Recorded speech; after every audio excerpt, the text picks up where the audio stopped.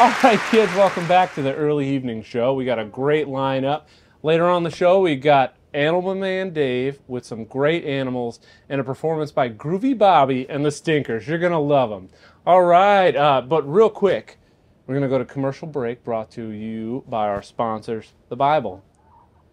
Genesis 1:28. And God blessed them. And God said to them, Be fruitful and multiply, and fill the earth and subdue it, and have dominion over the fish of the sea, and over the birds of the heavens, and over every living thing that moves on the earth. Okay, and we're back.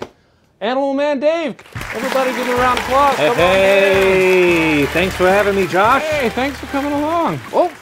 This is what a wild one we have. we have a wonderful, beautiful specimen.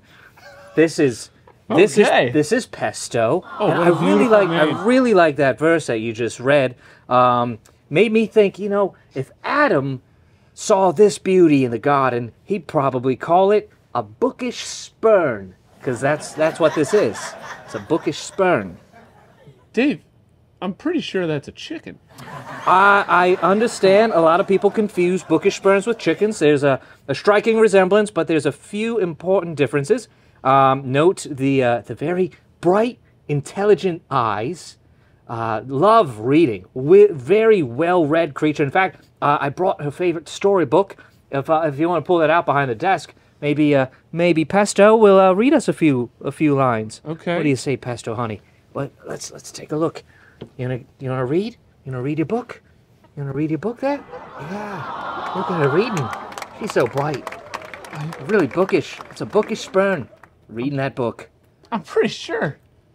Ladies and gentlemen, I'm pretty sure this is just a chicken. No. See, she's tracking every word, left to right and left to left. I don't. And just she just loves eating up a good book. Also, definitely not a chicken, because if you listen, they make a very distinctive sound if you squeeze right underneath. Oh man! If you squeeze under the belly, they make this spurn sound. Let's see if you wanna. Yeah, just like that. Just a spurn. So that's obviously that's what they're named after. That very distinct spurn sound. Well, sets them far and wide apart from your run-of-the-mill chicken. Well, ladies and gentlemen, it's a beautiful, bookish spurn, and it's been a pleasure having you here, Animal Man Dave. I look forward to what other fantastic creatures you have. Oh yeah, I'd love to come back and show you some more friends. Okay. All right. Well, that's it for us. We're gonna head to commercial break, and when we get back, we got Groovy Bobby and the Stinkers. Thanks, everybody.